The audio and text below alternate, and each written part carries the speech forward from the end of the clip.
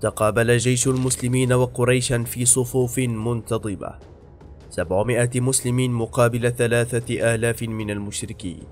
وكانت هذه المرة الأولى التي يتولى فيها أبو سفيان قيادة ميدانية ضد النبي، مما كان لديه قادات صغار أكفاء. انطلق النبالة من الجانبين يتراشقون. كان هذا الإجراء بمثابة مبارزة في المدفعية بين نبالة قريش ونبالة المسلمين، واغتنم خالد الفرصة بالانشغال النبال وتقدم على رأس سريته لمهاجمة مؤخرة المسلمين. لكن الرماة المسلمين المحترفين أحبوا دورهم في النبالة، وهم يستمتعون بالرشقات بكونهم في مكان عال، مما أجبر خالد على التراجع بسبب رمايات المسلمين الدقيقة. بدأ الفزع يدخل في صفوف المشركين عندما تعلو الحناجر بالتكبير والتهليل التي تصدخ في صدى الجبال. وفي هذه الأثناء عم القتال والتحم الجيشان، واشتبك المتحاربون بالأيادي.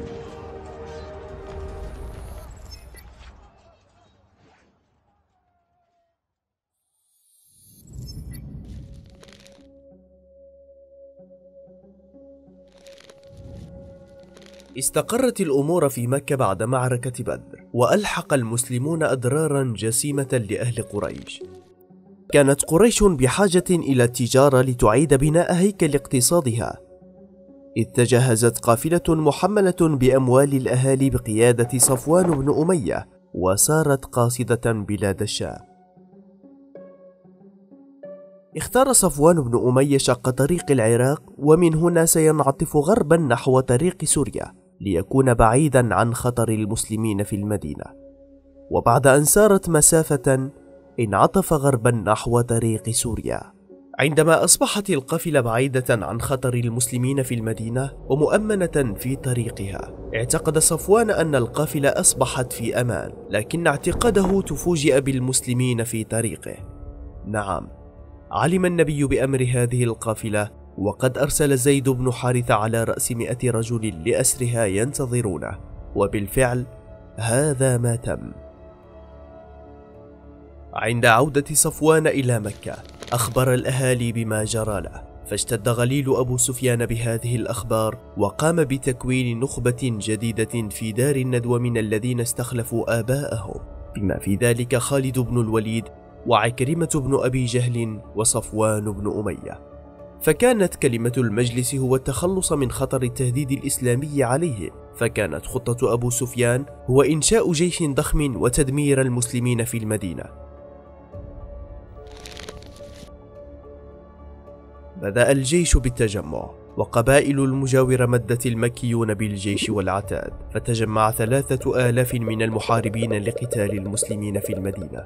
كان من بينهم 700 ذراع و3000 بعير و200 فارس، وسارت معهم 15 امرأة قرشية في الهوادج، كان دورهن تقوية معنويات الجيش يحملن الرق والطبول. فكانت على رأسهن هند بنت عتبة زوجة أبي سفيان، وتم تكليف خالد بن الوليد ب100 فارس، 100 أخرى قادها عكرمة بن أبي جهل. كان قائد الجيش وأبو سفيان صخر بن حرب، والآن سيتجه صوب المدينة.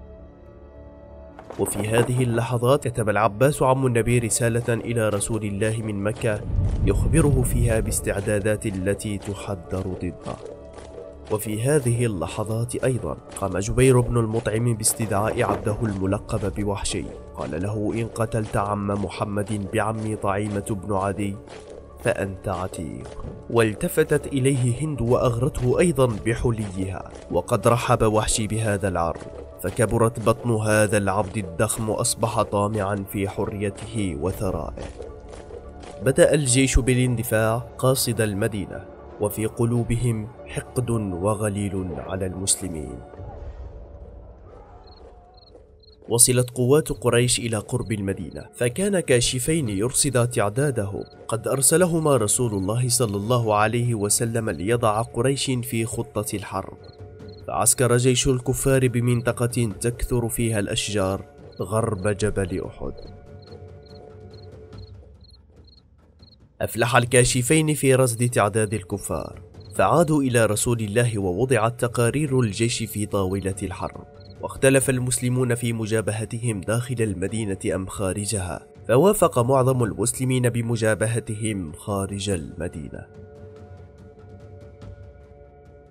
وفي صباح اليوم التالي كان جيش المسلمين المكون من 1000 مقاتل مستعد لمواجهة جيش قريش، فكان قائد جيش المسلمين رسول الله صلى الله عليه وسلم.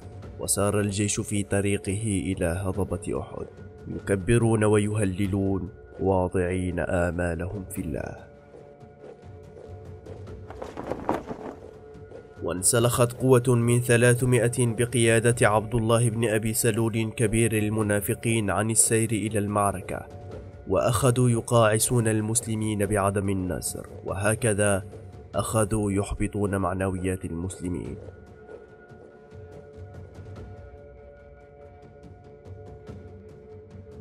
وسار مع النبي 700 مقاتل فقط، واختار النبي الموقع بذكاء، واختاره في سفح جبل أحد.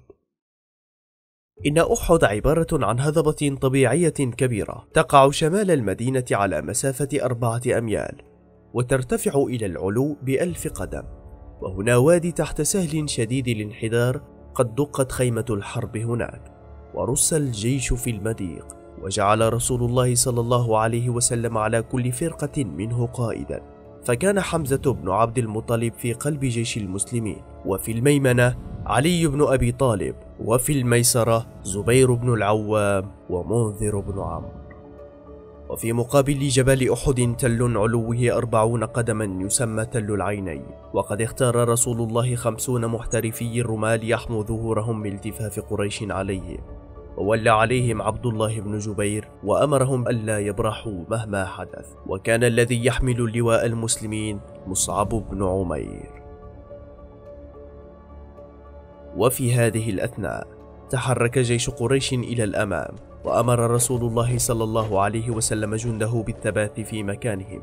وقسم جيش قريش إلى 3 وحدات، وحدة رئيسية من المشاة بقيادة أبو سفيان، ووحدة متحركة في الميمنة مكونة من 100 فارس بقيادة خالد بن الوليد، ووحدة أخرى في الميسرة تحت قيادة عكرمة بن أبي جهل. وكان الذي يحمل لواء قريش طلحة بن أبي طلحة. اليوم الذي شهدت فيه المعركة كان بعد عام وأسبوع من غزوة بدر، أي في 7 من شوال عام 3 الهجري، الموافق 22 من الشهر الثالث لعام 625 ميلادية. تقابل جيش المسلمين وقريشا في صفوف منتظمة، 700 مسلمين مقابل 3000 من المشركين. وكانت هذه المرة الأولى التي يتولى فيها أبو سفيان قيادة ميدانية ضد النبي، مما كان لديه قادات صغار أكفاء. وكانت زوجته هند تدق وتدف بالغناء هي ونساء قريش، تغني وتقول: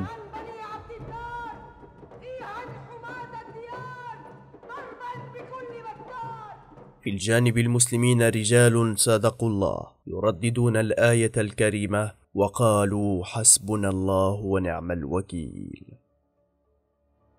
وجاءت اللحظات التي ينتظرها كل واحد.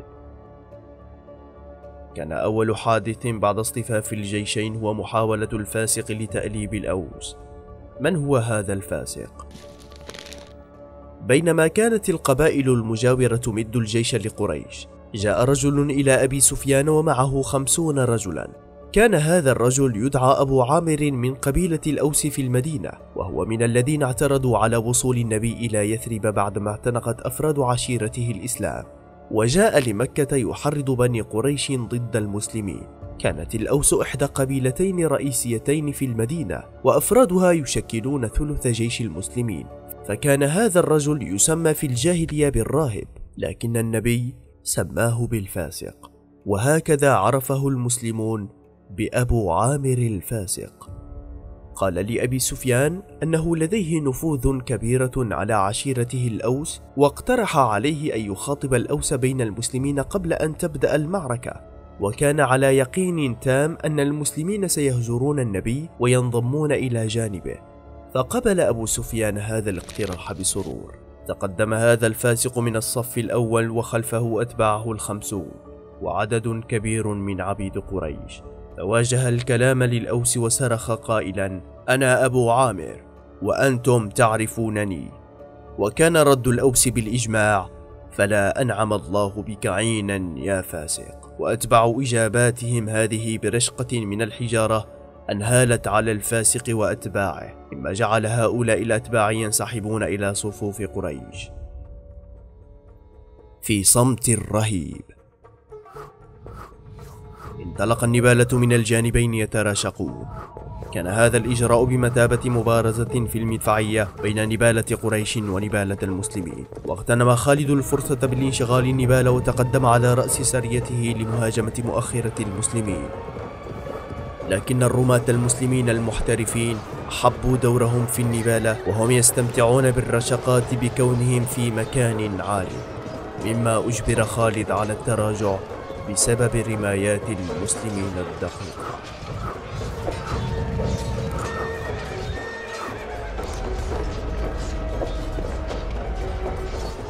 وتوقف الطرفين في حالة من جمود.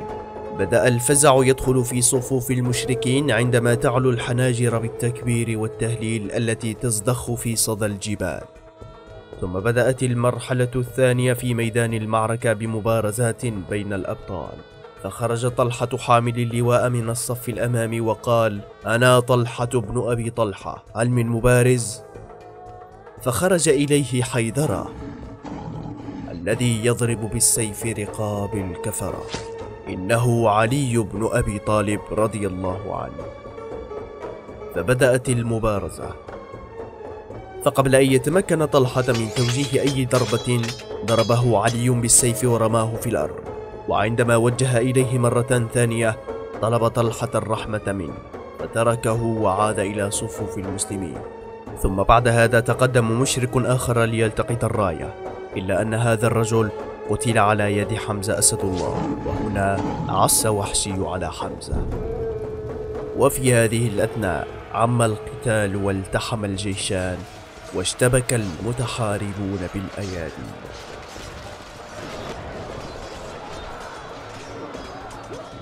كان هذا يخدم مصالح المسلمين لأنهم كانوا يتفوقون بالشجاعة واستخدام السيف. عندما اشتد القتال قام خالد بهجمة أخرى، لكنه رد على أعقابه مرة ثانية بواسطة نبالة المسلمين الموجودين في تل العينين. كان وحشي كالقط المتنكر يراقب حمزة. كان أسد الله يتلاحم بضراوة وشدة، واستعد وحشي ورفع مزرقه استعدادا لقذفه، فتفاجأ حمزة بمزراق اخترق بطنه.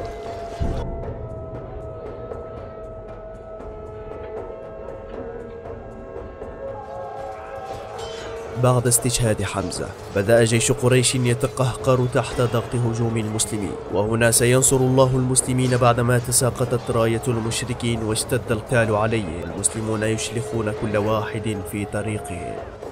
عندما رأى خالد هذا المنظر المرعب تراجع إلى الوراء قليلا، وتحرك عكرمة من مكانه أيضا وانضم إلى سرية خالد، فقد كانوا مسيطرين تماما على رجالهما ولم يسمح لأي فرس أن يتراجع. بدأ جيش قريش في الانسحاب بدون نظام، وسارت فوضى عارمة في صفوف قريش، وبدأ المسلمون في مطاردة فلولهم وهم مذعورين، وانعدم النظام بين المسلمين وشعروا بأنهم كسبوا المعركة. لكن في الحقيقة كانت هذه المرحلة الأولى من المعركة قد انتهت، ولم تخسر قريش جل قواتها، إذ تركوا جناح خالد وعكرمة لجيش قريش يقفان بثبات. وفي هذه اللحظات كان على المسلمين أن ينقضوا على قوات خالد ومن معه، إلا أنهم أرادوا أن ينقضوا على مخيم قريش. وكان خالد يشاهد تلك الفوضى التي حدثت أمامه، ورأى القرشيين وهم ينهزمون، وشاهد المسلمون وهم ينهبون ويسلبون، كما رأى النبالة الموجودين في تل العينين لم يتحركوا. لم يعرف خالد ماذا يفعل تماما، لكنه كان متحليا بالصبر بدرجة كبيرة، وكان ينتظر الفرصة المواتية. شاهد الرماة هزيمة قريش وأصبحوا متشوقين للاشتراك في نهب المخيم، مما كان المخيم مغريا جدا، فالتفوا إلى قائدهم عبد الله بن جبير وطلبوا منه أن يأذن لهم بالانضمام إلى زملائهم، لكن عبد الله كان حازما في رفضه.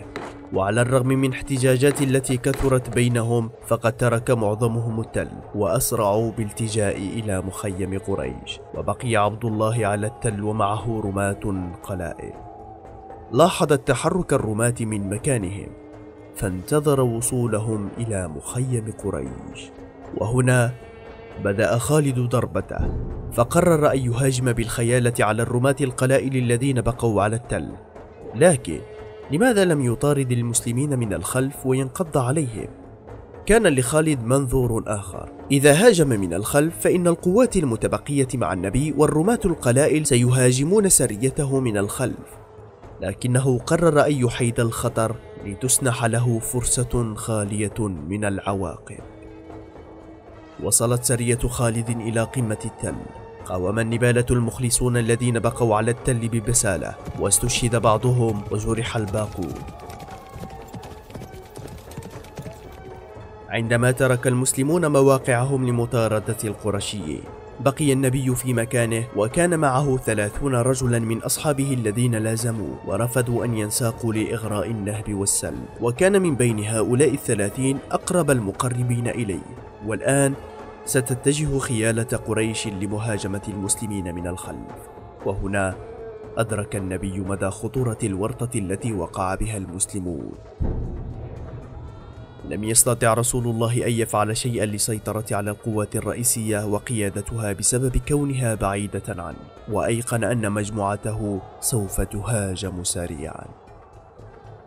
بعدما نظم خالد سريته مع سرية عكرمة، تقدمت بعنف شديد واندفعوا إلى الأمام.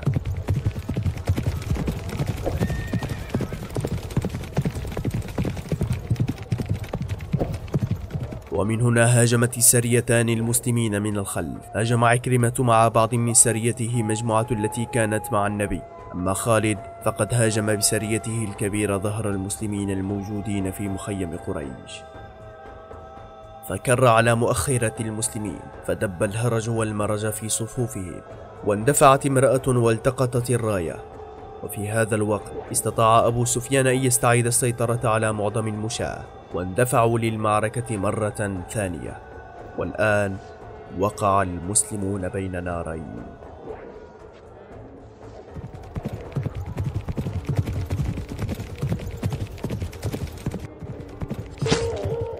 بعدما هاجمت سرية عكرمة، اقتربت مجموعة من الخيالة من موقع النبي، فقال النبي لعلي: هاجم أولئك الرجال. فقام علي بن أبي طالب رضي الله عنه بمهاجمتهم.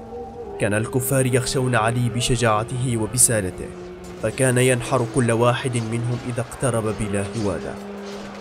واشتدت حدة القتال والمسلمون يصدون هجمات قريش، فبدأ القرشيون يلقون بالسهام والحجار على مجموعة النبي، وكانت تشكل سياجا لحماية رسول الله. واشتدت السهام على المسلمين، ووقف أبو دجانة أمام النبي ليحميه من السهام. وبعد مضي فترة من الوقت كان ظهر أبي دجانة مرصعا بالسهام حيث بدا كالقنفذ.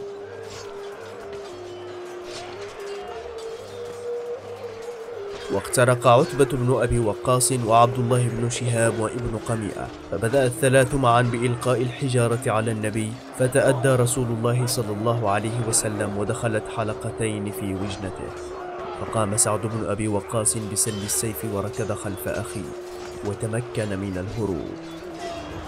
وفي مقابل الجيش الرئيسي للمسلمين كان هجوم عنيف عليهم، وفي قلوبهم عزيمة حادة يقاتلون ويجابهون عدوهم بشجاعة وضراوة وهم متفرقون. كان خالد يواجه الهجمة تلو الهجمة على المسلمين، وأحدث إصابات بالغة في صفوفهم. وكان خالد كلما طرح رجلا أرضا يصرخ قائلا: تلقى هذا فأنا أبو سليمان.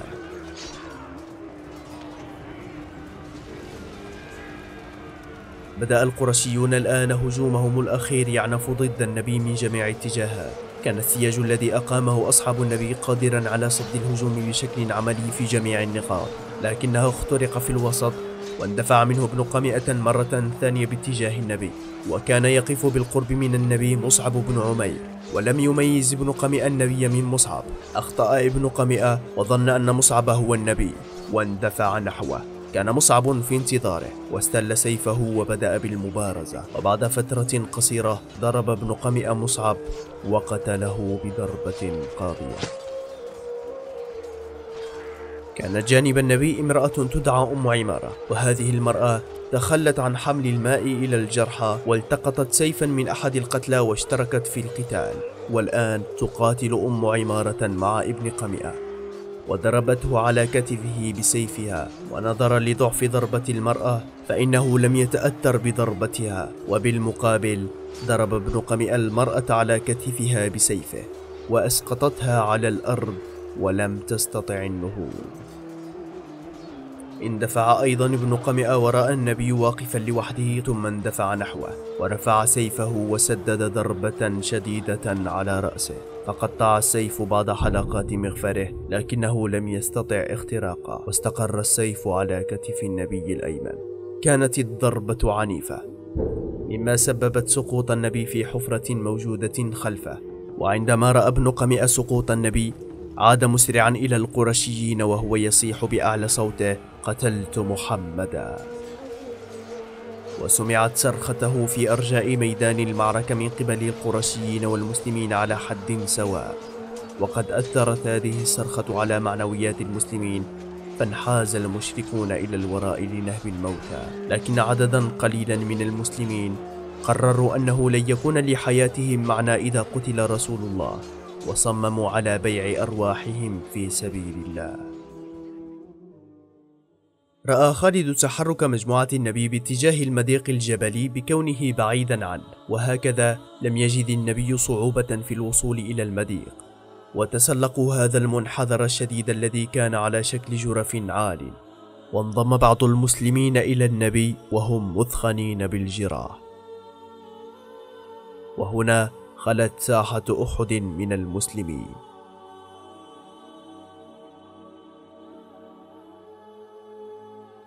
انتهت غزوة أحد وسقط فيها 70 من المسلمين، ومن قريش قتل 22 مشركا. وكانت هذه الغزوة هزيمة للمسلمين، لكنها لم تكن فاصلة. كانت غزوة أحد ثاني معركة رئيسية في تاريخ الإسلام، وكانت المعركة الأولى التي يتولى فيها أبو سفيان قيادة جيش المسلمين، وأول معركة في حياة خالد. خسر النبي هذه المعركة، وبسبب الرماة المولين الذين عصوا أوامر النبي وأوامر قائدهم المباشر. وفي الحقيقة نسي هؤلاء الرماة بأنهم مسلمون وعادوا إلى طبيعتهم الجاهلية واشتركوا في النهب والسلب، وقد امتحن الله قلوبهم وصبرهم في هذه المعركة. والجدير بالذكر عن فكر خالد العسكري ومهارته الفريدة، فعندما هربت القوات الرئيسية للقرشيين رأينا الصمود من قبل خالد وشجاعته الغير الاعتيادية بالمحافظة على سريته هو وعكرمة، وسيطر عليهما في ميدان القتال. مع أن المنطق قد يرى أن لا فائدة ترجى في ذلك، لو كان الرماة التل ظلوا في مكانهم لما وقع ذلك. وهنا يتجلى الصبر الذي تحل به خالد، ورأينا رفضه لقبول الهزيمة. إن عين خالد الثاقبة فقط هي التي لاحظت الثغرة، وهي التي رأت إمكانية الاندفاع بسرعة للوصول إلى مؤخرة المسلمين المكشوفة. هذا الرجل بشر بمستقبل عسكري عظيم بسبب شجاعته الشخصية ومهارته القتالية. بشرنا أنت أيضا عزيزي المشاهد برأيك في التعليقات.